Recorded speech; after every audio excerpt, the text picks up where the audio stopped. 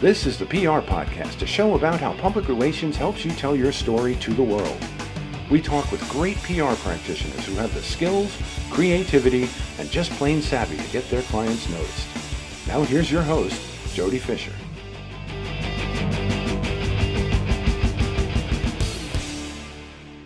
Hey everyone, and welcome to the PR Podcast. I'm Jody Fisher. Thanks for joining us. Well, happy Thanksgiving week. We hope you have some good plans that are set up in store for this week, whether you're getting together with family and friends, or you're to celebrate, or you're still doing things at a distance this year. And I think some people might be, and I'm okay with that. That's great. We hope you stay safe and happy and healthy and do what's right for you. That's the most important thing.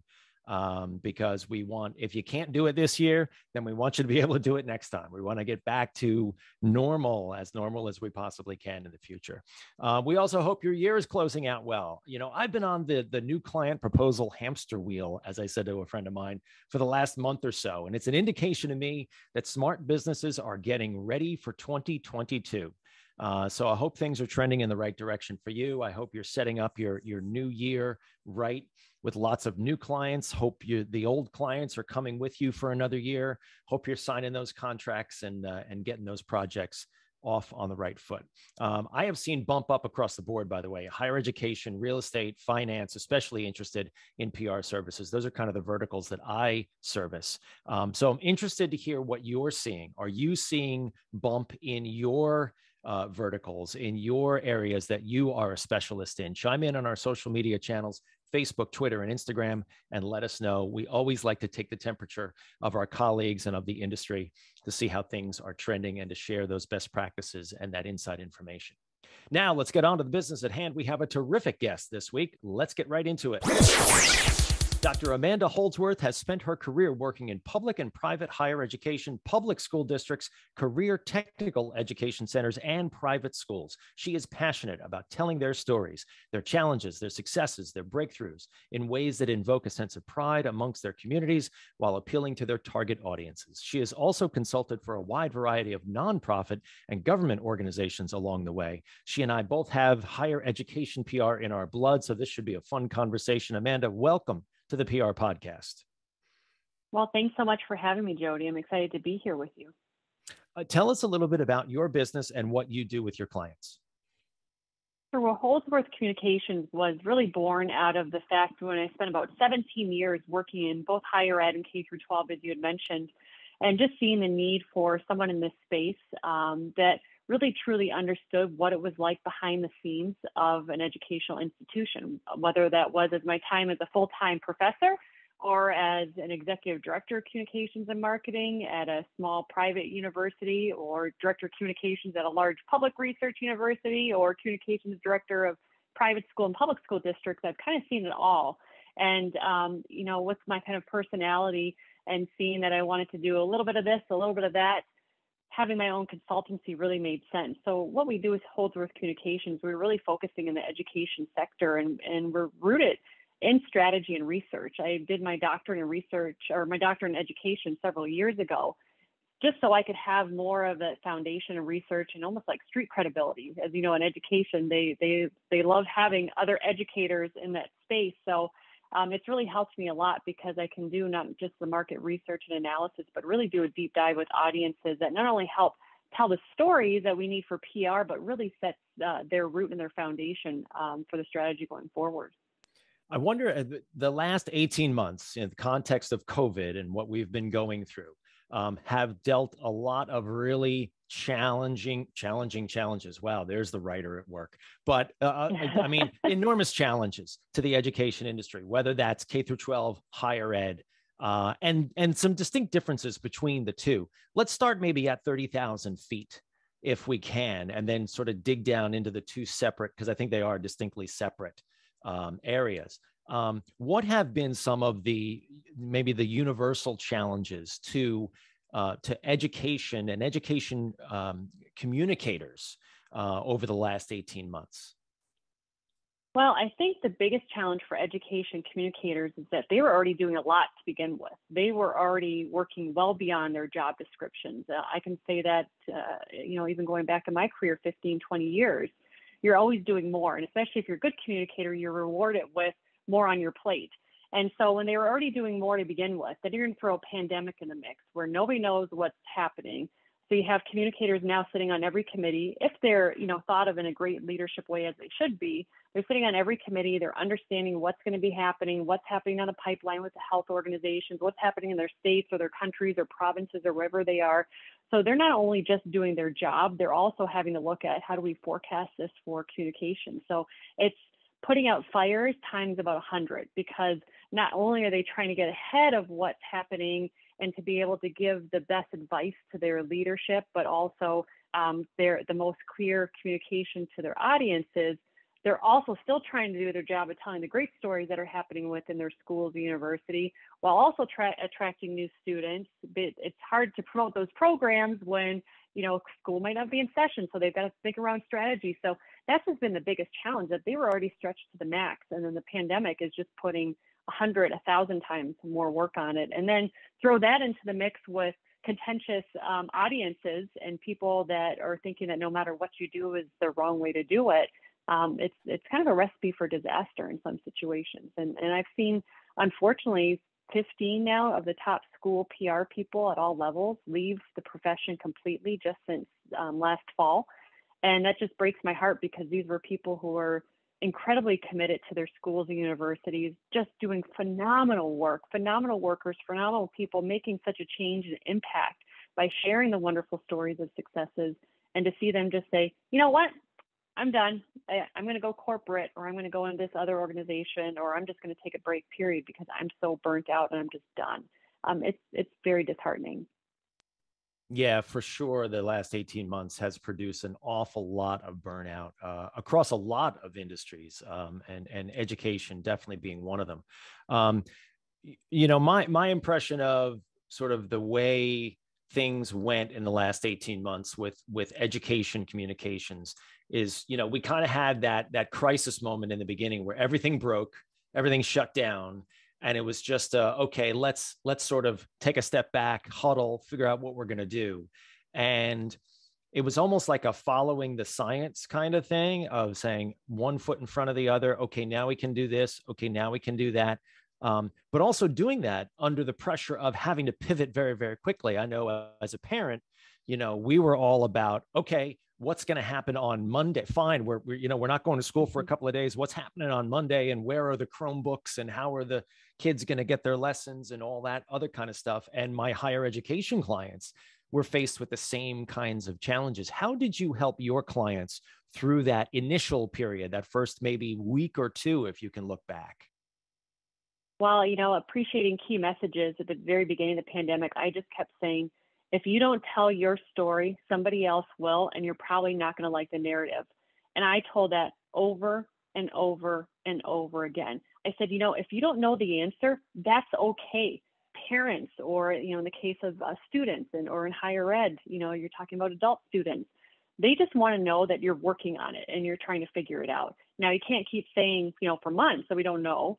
But if you're looking at a situation saying, listen, this is what we're doing, we're working with the local, health department, we're hoping to make a decision by tomorrow. If we can't, give us some wiggle room, that people at least will develop some kind of trust and faith that as school leaders, you're doing something to help kind of rectify the situation, that you're all in it together. So that was one component. And the other component with that storytelling, I was encouraging schools, I said, if you're open to this, and your teachers are open to it, have one of your teachers snap a picture, of them sitting around their own kitchen table with their 3 kids who are all trying to virtual learn while the teacher is sitting there. I said, I'm going to tell you, and every single one of my clients who did this, that was willing to do that, the complaints shut down so quickly, because people realized, you know what, these teachers actually have lives too. And not only are they trying to teach my kid, they're trying to help their 3 kids or their 1 child or their baby get through a whole day being at home too. And so it kind of helped, I think, visually tell a story that sometimes we not always have the words for. I specifically remember, Jody, and I don't remember which school or which publication was in, but I remember maybe like around May it was maybe September. It was early on in the pandemic. And it was a picture of a teacher in a dark classroom, sitting in the middle of the classroom with her head in her hands, with the kids up on the screen, all of her students up on the screen, like in Brady Bunch style. And I just thought that was such a wonderful example of, you know what, this teacher did not choose this path. And you're right, like I'm a parent and I work in education day in and day out. That's all my clients are in education. And it's hard not to get frustrated, right? Like it's hard not to be like, oh, I'm so done with this remote learning. Like what's going on? Like my district only just got buses a couple weeks ago because of the bus driver shortage. But I think when you're willing to open yourself up to vulnerability a little bit and show those stories, if you don't have the words, we do have social media, we do have newspaper contacts, we do have our own website and blog and e-newsletter, and not just, you know, with the negative news all the time, but just also as a subtle reminder of, you know what, we're experiencing this in ways that we never thought we experienced. You know, as I tell people, teachers did not go into the profession to become rich and famous. They came to teach and they came to be with students. I'm pretty certain most of the teachers wouldn't have chosen to have taught the way that they've had to teach over the last year and a half. So just being open and honest and sharing those stories. And if you don't know, just don't ignore parents. Don't go for a week or 2 weeks without anybody hearing from them, because that's just getting the rumor mills going. And once those rumor mills get going, it's really hard to stop them. Boy, you and I must have had the same PR training at some point in our lives, because I have said what you started with a number of times. If you don't tell your story, someone else is going to tell it for you. And especially when it comes down to crisis scenarios like the one that we were faced with as that pandemic was breaking, and sort of it was a game of 52 card pickup, you know, and nobody knew what was going on, and nobody, you know, it was day to day. And what a great idea that you suggested about taking the picture of the teacher at their kitchen table, you know, trying to teach their own kids while they're also trying to teach their own classrooms over Zoom. You know, I experienced that firsthand. My wife is a teacher, so she was faced with the same thing. And I think it's really easy to criticize at a distance, or to get that keyboard courage that we all might get at one point or another. And, you know, born of maybe a little bit of frustration too, on behalf of our kids. You know, we want to see our kids, you know, not have their lives upended by something that isn't their fault, so to speak. Were there any specific things that you recommended to any of your clients along the lines maybe of that photo, of how to communicate or what to communicate, or maybe the frequency with which they should be communicating? Because at some point, I guess at one point, maybe you don't have enough to even say. And as you put it, you know, you can't keep saying we're working on it. But on the other hand, you can't overload people with, you know, like an email a day, or, you know, more information, you know, and maybe whipsaw people. Well, now we're doing this, and now we're doing that. Are there ways that you guided your clients through communicating with their different stakeholder groups? Well, this is probably where I got really lucky, Jody, or maybe it's, you know, a little bit of strategy on my part. But as an entrepreneur, I even have this post on my computer that I only take on projects that light me up. And so as I look at clients, I'm ensuring that these are clients that are ready for PR, that even if they don't understand it, that they're open, and that they will trust me, and we build that trust.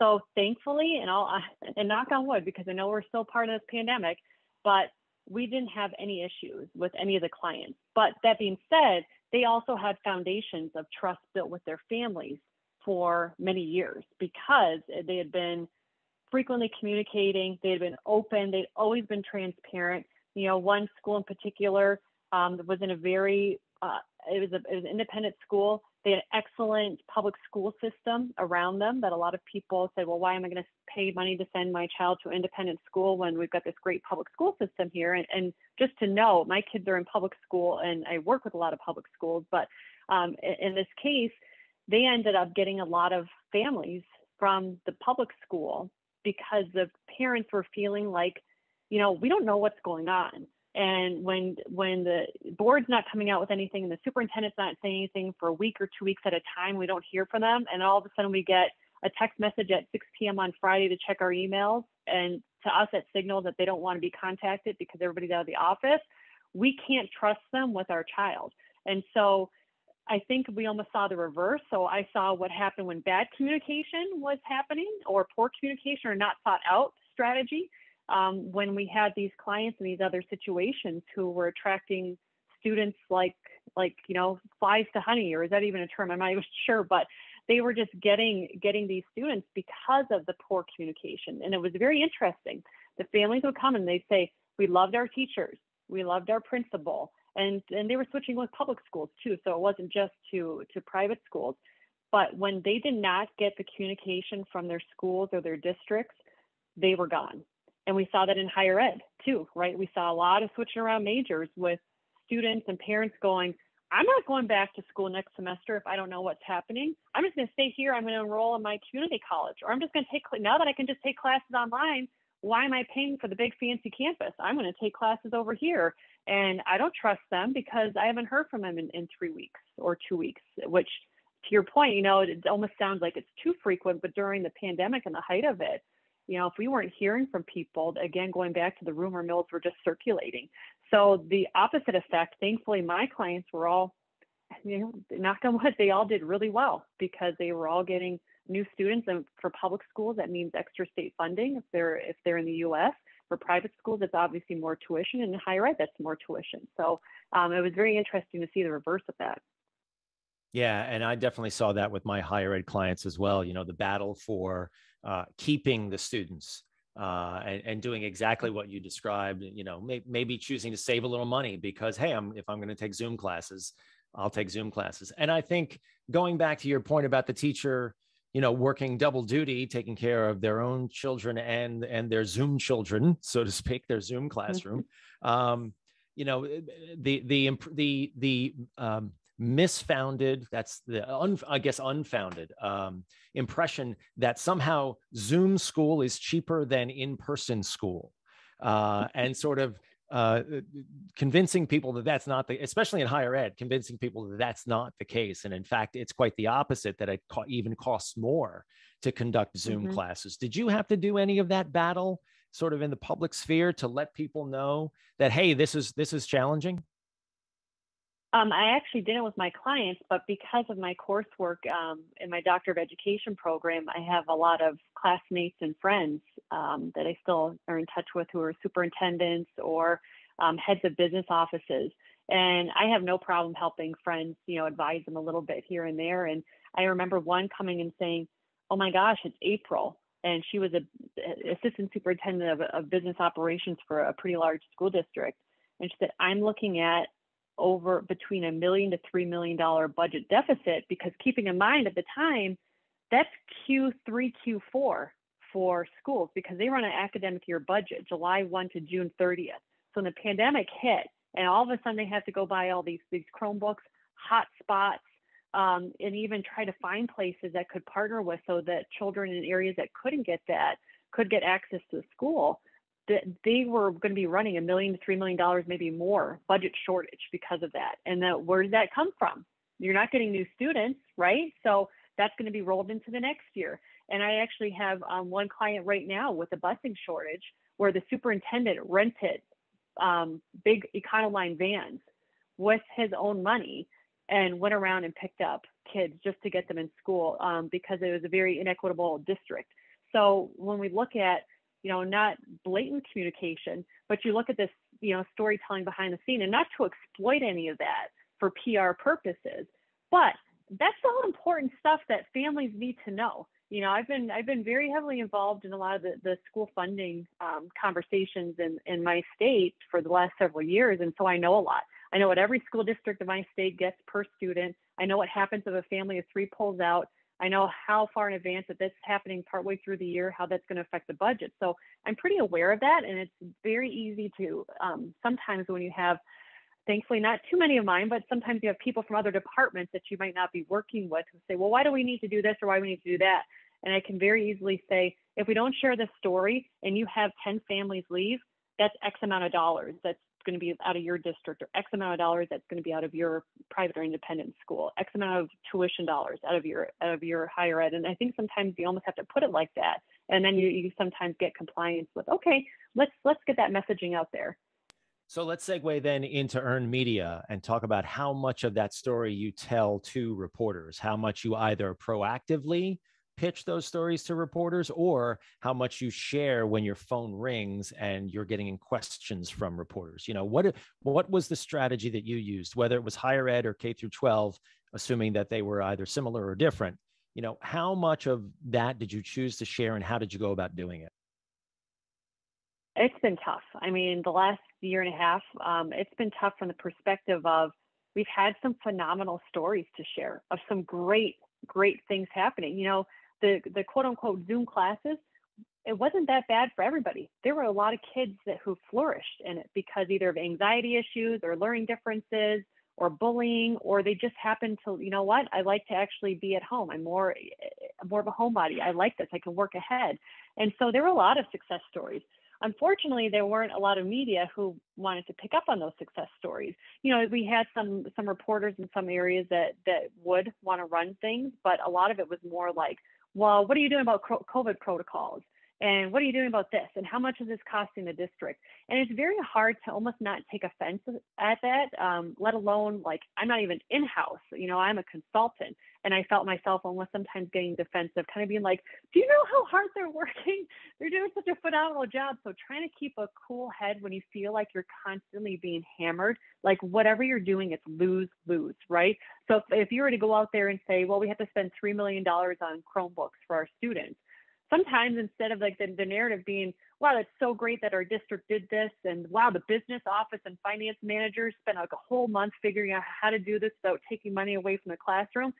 Sometimes the narrative would turn around and go, well, what did they waste all that money for? They could have got a better deal. I don't know why they had to spend all that. Does that mean that technology in the classrooms were horrible to begin with, that our kids didn't have that? And so it is just like this. It was like this very vicious cycle.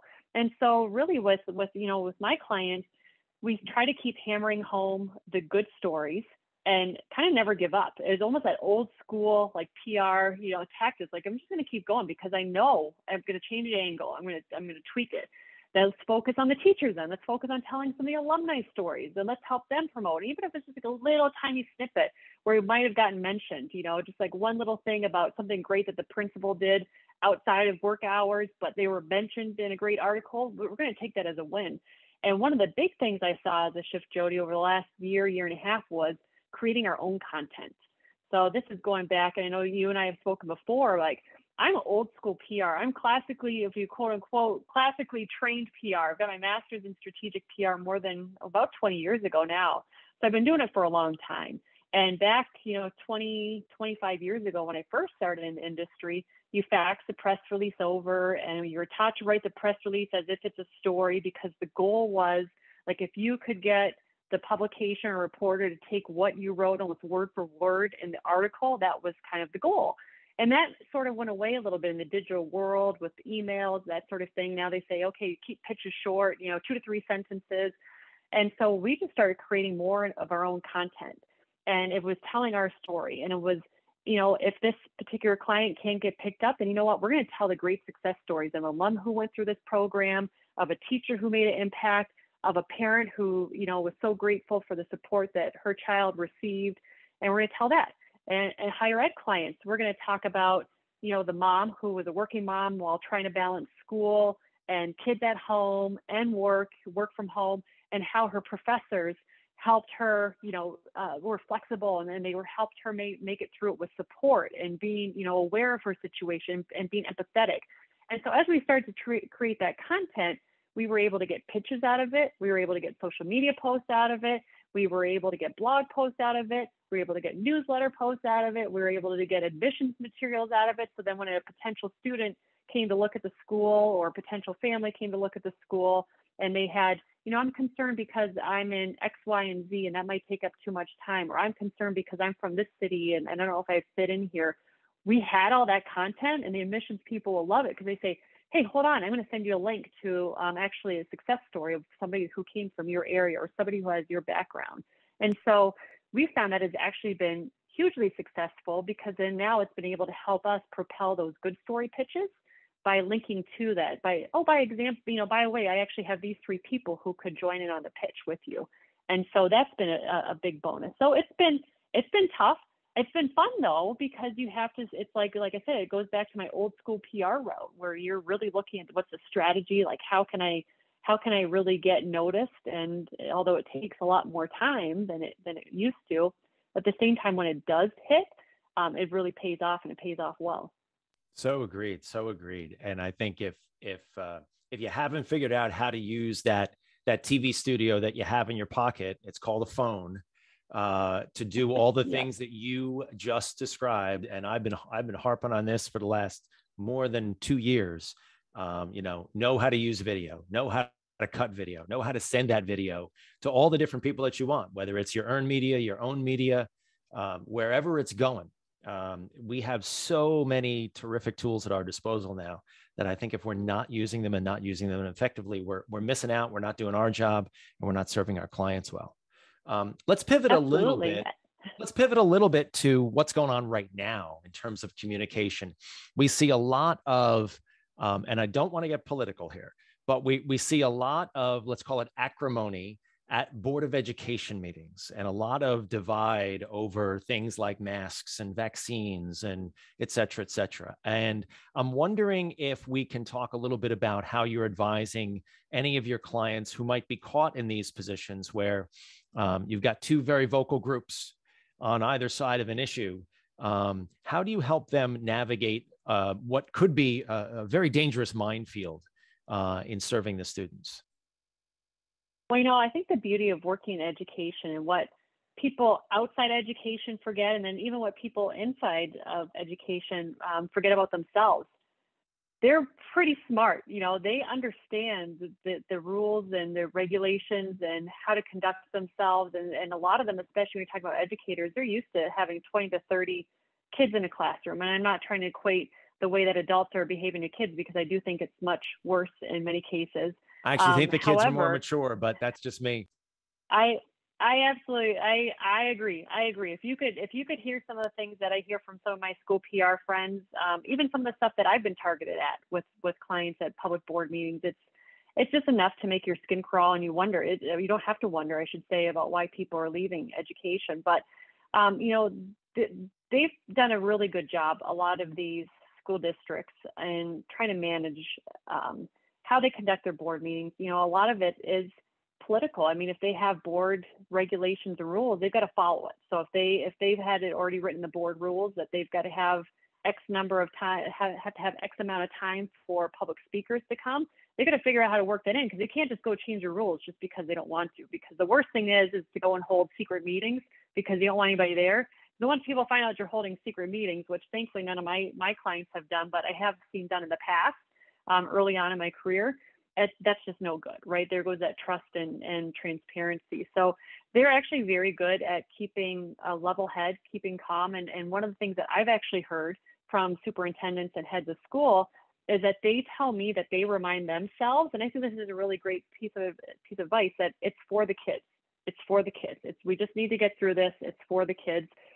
They give their people that have time to speak 2 to 3 minutes. I've seen some schools where they have changed the board rules to where you have to sign up in advance to come speak at board meetings. But I mean, it varies from every single school district, state to state, city to city, country to country, and how they're doing it. So I think one of the components is if they can just not get heated, and just in the back of their mind to say, these people they just want to hear themselves speak. They want to get it out.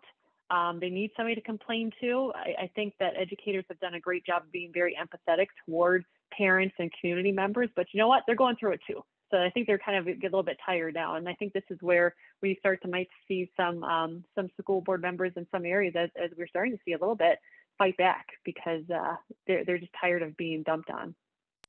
Yeah, as has been pointed out at my local school board, let's all remember that whether you agree or disagree with what the schools are doing, the people who are sitting there on the board are volunteering their time.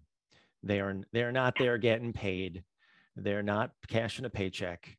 They're doing the best thing that they can do for the kids, and they're there volunteering their time. And so the least you can do is be respectful, whether you agree or disagree with what they're doing.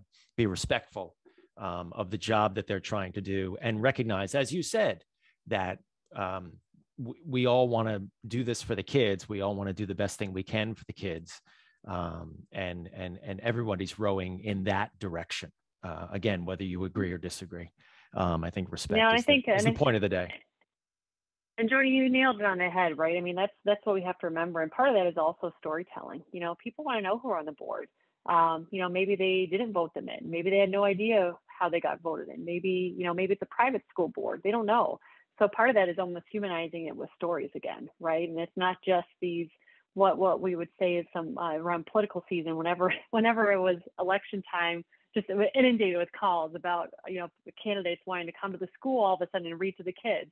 It's not like that. It is talking about these school board members, like the things that they have accomplished, the things that they are doing in the community. We see that in higher ed. They do a great job of promoting their board of regents, or, who it is, because they want everybody to know, like, look at our phenomenal board. I don't think we do that enough in K through 12. And I think it's something that can be done, and it can be done very easily. Meet our board member. Mr. Smith I actually saw this at my hometown one. Mr. Smith has been a police officer in our town for 20 years, and he's absolutely committed to our youth. And, and it was a nice little story about Mr. Smith on a local school board. And so I think that just little snippets like that can go a long way. Is it traditional PR? No, but you know what? It's all part of communication. Well, and that's a great segue into the last question that I wanted to touch on here in our conversation, which is, where is all this going? We're sort of at the halfway point, if you will, of the school year, right? Where, or at least we'll be there in a month or so. What is the second half of the school year, the 2022, January to June part of the school year look like? And how do we as communicators help to continue to tell those stories? I think a lot of school communicators have done a phenomenal job of social media posts, sharing it that way. I'm an old school fan of, we don't own social media platforms, as we saw when Facebook and Instagram went down. So I've been pushing clients to showcase the news on their actual websites, on the homepage, in their e-newsletters, work with the local media, see if you can, we have one client right now that does a phenomenal job with their virtual school, little snippets, their videos. And I'm like, oh my gosh, these are so perfect. This is perfect for Pinterest. This is perfect for, showcase like what you do for the students. So it's not just the regular news that you get. So it's showcasing more of what we've got. I mean, I think the beauty, going back to what you're saying with the phone in the pocket, the beauty of the virtual learning is that we've got a lot of content now, whether we think we do or not. And starting to kind of go through those archives and take a look at it, like, who was there a teacher that did a really great job using, say, like a smart board, or using, like, my daughter's one kindergarten teacher. She was so creative. I always wanted to hire her because she was putting together these little videos every week for the kids to kind of kick off the weekend. And I'm thinking that could be repurposed to show how wonderful the school is, what a family this school is, how they really do care about the kids. Because of course, like, you want to think your school teachers care about the children, but how do you show that, and how do you tell that, whether it's at the local media level or the national media level? Well, there are a lot of teachers doing some innovative things. There are a lot of teachers that are influencers that have tens of thousands of followers on Instagram. There are some that have hundreds of thousands of followers on TikTok. How are we not leveraging them in the media? I think we've gotten the mindset a lot of times in PR that I'm the PR professional, so I know what is news and what's not. However, I mean, you cannot ignore the fact that some of these teachers and principals are really, really, really, really, really good at social media. They're sought after speakers, and I think that they can contribute a lot at the national level and the local level. But I think we're kind of missing the boat a little bit with education experts. We're asking people that are maybe not in schools to be on these national broadcasts and be quoted in the national media. What about the people that are actually in schools and that are doing it really well, and they're speaking and they're running PD and they've got these videos? They're the ones that we should be out there kind of sharing their story. So again, just looking at those news angles, I do think that I'm hoping that the news is turning the tide. It all just takes like another wave of COVID, I think, to knock kids back home to go to remote learning. But I mean, we've had great success with our agency. I mean, we've placed in Parents Latina, Good Housekeeping, NBC News, just in the last several months, with great stories of things that teachers, and they're not unusual things. These are great teachers, but these aren't out of the norm. So I think that certain media outlets are hungry for good news. And however that good news looks, I mean, this NBC News piece was about like a hybrid learning environment, right? So that's something that 2 years ago we wouldn't have really thought about, some kids being in the classroom and some kids being at home. So that's a great angle. The Good Housekeeping piece was they wanted to honor teachers. And I just happen to have a lot of school clients. So it's like, here are 6 for you to choose from, and so I think that people are looking for the good news, but I think as PR practitioners, we also have to be very strategic in how we're telling it and not just throwing everything out there saying like, oh, this is good news, this is good news, this is good news, this is good news. Really thinking about what is it that people want to know about our school? What is it that we want to do to help build our brand? And who is it that we can put out there as expert? And let me get my list of 10 people so I can have in my back pocket. Makes a lot of sense. Absolutely. Well, Amanda, this has been a great conversation. Thank you so much for sharing your knowledge here. We are going to segue into the rapid fire question portion of our podcast now. This is where we steal a page from inside the Actors Studio and ask our guests a series of rapid fire questions. I think you're familiar with this if you've heard our podcast before. So let's take a look at these questions and give you a rapid fire question. Number one, Amanda, what is your favorite news source? Personally, I read Wall Street Journal every day. And then professionally, I actually read, it's called The Educator out of Australia, because I'm kind of fascinated with what they're doing on the other side of the world in education. Oh, that's a good one. That's a good one. All right. Rapid fire question number two, your favorite social media platform? Twitter. I love Twitter. I know I probably sound so old. Like, I love my Twitter. I've gotten so many great opportunities through Twitter professionally. I mean, we met on Twitter. I've got a couple of my employees from Twitter. I absolutely love it. I've actually deleted other social media apps right from my phone to kind of cut down on time spent on the phone, except for Twitter. So it is the modern AP news feed for sure. For anyone who's ever been in a newsroom, that's what it is. All right, rapid fire question number three, coffee or alcohol? Well, so I have an interesting answer to this. I am like a hot chocolate addict. Like, I'm talking even in July, I will have a hot chocolate a day. So during the day, I have to say it's hot chocolate, but I do enjoy craft beer with my husband on date night. We are in Michigan, which is a great craft beer capital of the country. Very good. Very good. All right. We'll have to, we're in the season for hot chocolate. Even though you drink it all year round. So I think when we're done here taping here, maybe I'll go grab myself a hot chocolate too. There you go. Rapid fire question number four. What is your favorite on the run food? I love smoothies. I'm a big fan of smoothies. I feel like I'm eating healthy. So I always go, we have a Beyond Juicery that just opened up in town, and they have a Total Energy Plus. So it has my kale, my spinach, and my fruits. And I feel like I'm being super healthy. Not sure if I am, but makes me feel like it. Well, you put that with the hot chocolate and you're good, I guess. I know, it balances out all the sugar I'm getting from my hot chocolate. There you go. All right. And rapid fire question number five. What do you want to be after you finish this career? I'm never going to retire. I don't think so. You know, my husband always says to me, he goes, you're still going to be working when you're in your 80s, aren't you? And I said, hopefully. I think the beauty of PR, and I love this as a question, because I went into PR, I started almost 25 years ago was my first job in PR. And I remember somebody saying to me, and you figure 25 years ago, this is before social media, before really the internet, before remote working. And I remember somebody saying, the beauty of PR is that it's something you can do anywhere. You can write anywhere. You can pick up a phone from anywhere. And I was such a big fan of traveling and knew I wanted to have a family one day, that PR was always something that I wanted to do. And I just believe that I'm going to never be able to sit still and stop working. Although, as I tell my husband, I said, don't worry, once I get into those retirement years, I said, the retainer will go up really, really high. So I might only be working 6 days a year, but I'll be doing something. That sounds great. I have the same philosophy. Well, Amanda, this has been a great conversation again. Thanks so much for joining us. Please let people know how they can find you online.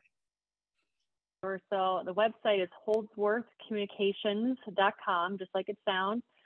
Let's meet up on Twitter. It's holdsworthcom, so HOLDSWORTHCOMM. And you can find me on LinkedIn under Dr. Amanda Holdsworth. Excellent. Well, you are the second doctor we have had on the PR podcast. We should actually get more doctors on the PR podcast, because this has been really enlightening for me. So thank you. Oh, well, thanks for having me. I've really enjoyed it. All right. And thank you, everyone, for listening. Please remember to subscribe to the show and connect with us on Facebook, Twitter, and Instagram at The PR Podcast, and send us a question or a comment. Our intro is by Christopher Apple. You can find him and his fantastic photography on Instagram at Christopher_APPOLDT. check him out there and hire him for all your photography needs. You can find me online at Jody Fisher on all the socials and on the web at jodyfisherpr.com. We'll see you next time on the PR Podcast.